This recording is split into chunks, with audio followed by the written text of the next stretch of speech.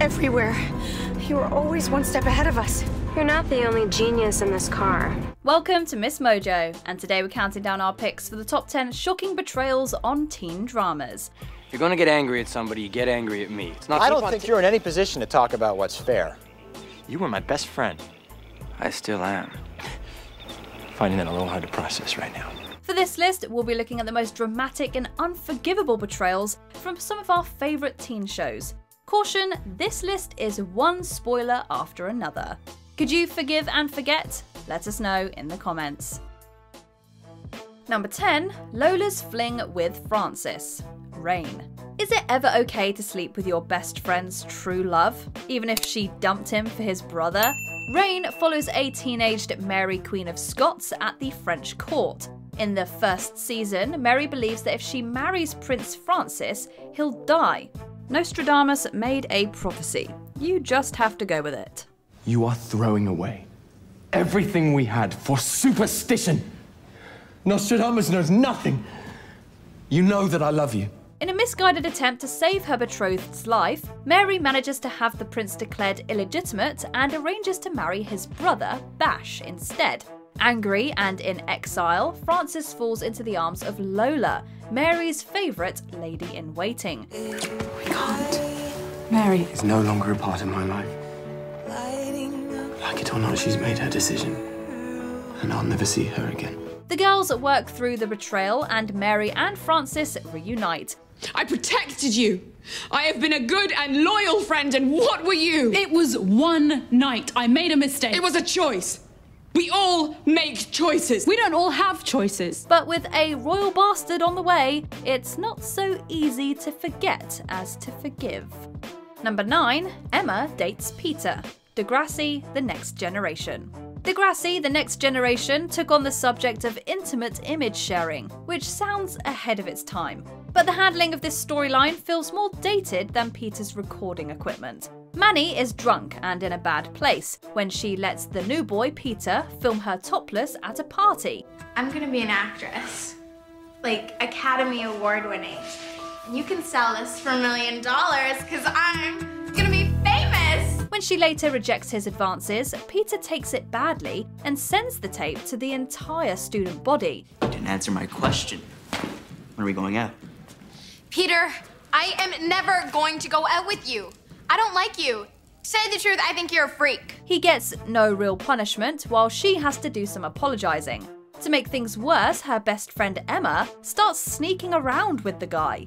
Emma knows exactly what he did to Manny, but it doesn't seem to bother her. This feels like a huge betrayal. Quit the hero act, Peter. You're not fooling anyone. We all know you're scum. We're gonna be late for gym. Number 8, Pacey and Joey's secret relationship, Dawson's Creek. Sneaking around was the order of the day in Dawson's Creek Season 3, when Dawson's two best friends began a secret liaison behind his back. Don't you ever get tired of talking? No, Well, I don't get get tired. tired. I don't want to talk anymore. What are you trying to say, Joe, Pacey? Why are we standing? I don't. Dawson and Joey had been set up from the beginning as the show's star-crossed lovers. When she dumped him to go and find herself, Dawson asked Pacey to look out for her. You know me, okay? In a way that nobody else besides Dawson ever has. We're not talking about Dawson right now. We're talking about me. I mean, you can't keep on doing this to me, Potter. What? What, so I count on you and I tell you secrets? But he wasn't expecting true love to blossom. Although we can't get enough of Joey and Pacey, it has to be said that they went about this totally the wrong way. Wait. We gotta tell him, Joe. We do. We gotta tell him as soon as possible, because the longer we wait, Joe, the worse it gets. They couldn't tell Dawson the truth, and he eventually found out through a third party. You know, don't you? Yeah, I know. So were you planning on telling me, or was this just going to be a secret fling? It's not like that. But how was it, Joey? Because Jenna was a little short on details. Although they all made up eventually, the friendship between the two boys was never quite the same again. Number 7, Cassie hooks up with Nate. Euphoria. As you can tell from this list so far, the best friend and the boyfriend, or girlfriend, is an overused trope in teen dramas. I had no idea how hard your life was, Lexi. Can we give a round of applause for how hard Lexi's life is? but it shows no signs of disappearing. In season 2 of Euphoria, we saw another friendship destroyed when Cassie Howard had sex with Nate Jacobs. It was just 3 weeks and 3 days since her best friend's breakup. Maddie's relationship with Nate had been toxic, bordering on emotionally abusive. But Cassie went there anyway. Of course, the secret soon got out. What are you talking about? Oh, I saw her get in his truck and then kiss him and drive off. That was like a month ago. The final confrontation between the girls got a bit physical, but the worst part came afterward. Where they'd once been close as sisters, they were left estranged. And for what? Nate broke up with me before I even went on that stage. Don't worry. This is just the beginning. Is Maddie's parting shot a threat or a warning? Number 6, Mona is revealed as A, Pretty Little Liars. As Pretty Little Liars' original A, Mona got the classic villain arc. Oh my god. It's fun. I got one too. I'm still here, bitches. And I know everything. A. Rejected by the popular crowd and mistreated by Allison, the Queen Bee, the nice girl turned to the dark side. Allison mysteriously disappeared, while Mona re-established herself with her old friend Hannah and got popular. Where there's Hannah, there's Mona. That's Mona? Can you believe it? Wow, talk about a makeover. Then the threatening text began to appear, simply signed A. Mona wasn't always the Liars' favourite person, but they never suspected her of stalking, kidnapping, and concocting evil plans. Because you're A.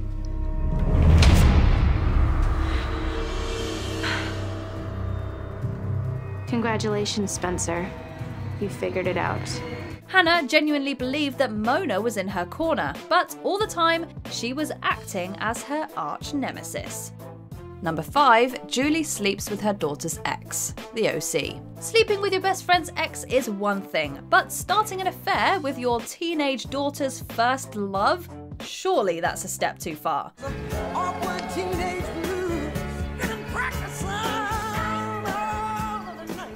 you like to come in?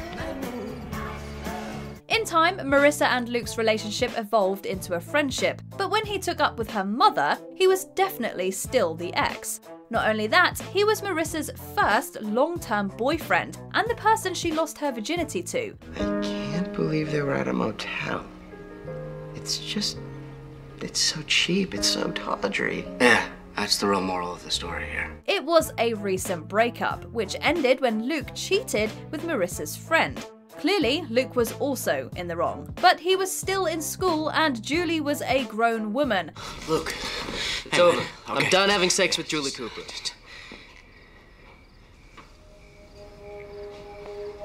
Marissa. Basically, everything about this was problematic. Number 4, Damon kills Lexi. The Vampire Diaries. He might be most people's favourite Salvatore brother, but Damon has done a lot of bad things. Why are you so mean to me? Have you met you? You're not a nice person. Well, because I'm a vampire. But you're only the bad parts. Teach me to be good. Remember when he was abusing Caroline? Or that time he snapped Jeremy's neck? Luckily for Damon, his friends are very liberal with their forgiveness, and his brother Stefan is usually there to pick up the pieces. You okay? I don't think the sheriff suspected anything. Jeremy had no memory at all. All he knew was what Damon made him know. Thank you. You'd think he'd have some boundaries when it came to Stefan, but no. And we're not talking about the whole Elena thing. Lexi was Stefan's best friend of many centuries, but her death proved useful in one of Damon's evil plans, so he put a stake through her heart. Why? It's part of the plan. It wasn't very nice of him, but it shouldn't be surprising either.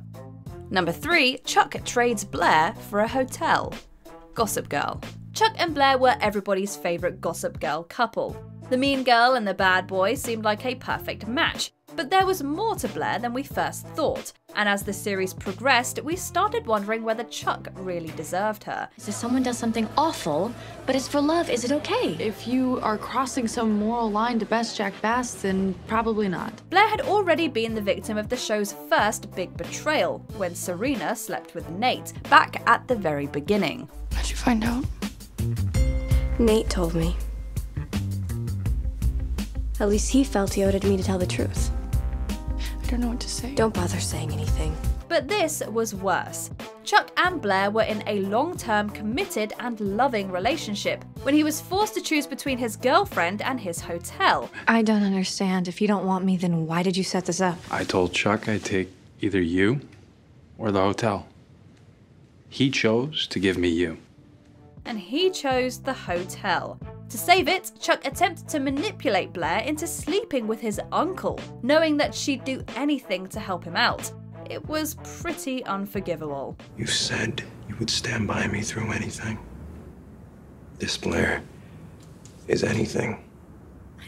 Thought that the worst thing you would ever do would be to me. Number 2, Dan shoots Keith, One Tree Hill. Sibling bonds can be fraught with jealousy, but when Dan shot Keith in the hallway of Tree Hill High School, nobody saw it coming. Dan's resentment towards his older brother had been building for years. Keith, if I could take it back. Well, you can't. I think we both know that. I'm so sorry. For that day and every day before it.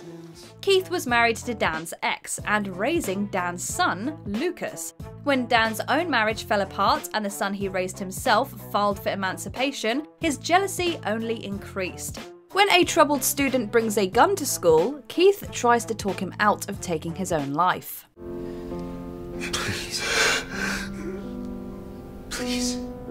When he fails to save the boy, Dan approaches. He shoots his own brother in cold blood and lets the student take the fall. Although he later turns himself into the police and is forgiven by Keith on his deathbed. My name is Dan Scott. I killed my brother. Before we continue, be sure to subscribe to our channel and ring the bell to get notified about our latest videos. You have the option to be notified for occasional videos or all of them. If you're on your phone, make sure you go into your settings and switch on notifications. Number 1, Justin does nothing. 13 Reasons Why. Justin Foley is the only person in the first season of 13 Reasons Why to get 2 tapes. That girl had 2 chances that night. But we both let her down. That's because he doesn't just betray Hannah, he also betrays Jessica. When Justin leaves Jessica alone and drunk at a party, Bryce goes in after him. Although Justin makes an attempt to stop the assault, he doesn't try to get help. Afterward, when she's struggling with flashbacks, he lies to Jess until it becomes too much to bear. Look, I get it. You were trying to protect your friend, so you lied to Jessica and you told her Hannah made the whole thing up. I did? So I guess it's my word against Hannah's, huh? Exactly. So the one witness is dead and Bryce will get away with it, and you can stop protecting him. Justin isn't an evil person, but he's part of a toxic high school culture, where the objectification of girls and young women is still rife, and sexualized mistreatment is an increasingly prescient issue. That's just what they do to girls at our school. I mean, I found these just this morning in my math class. 13 Reasons Why shined a light on this, and the Hannah-Justin storyline was painfully effective. Do you agree with our picks? Check out this other recent clip from MsMojo. And be sure to subscribe and ring the bell to be notified about our latest videos.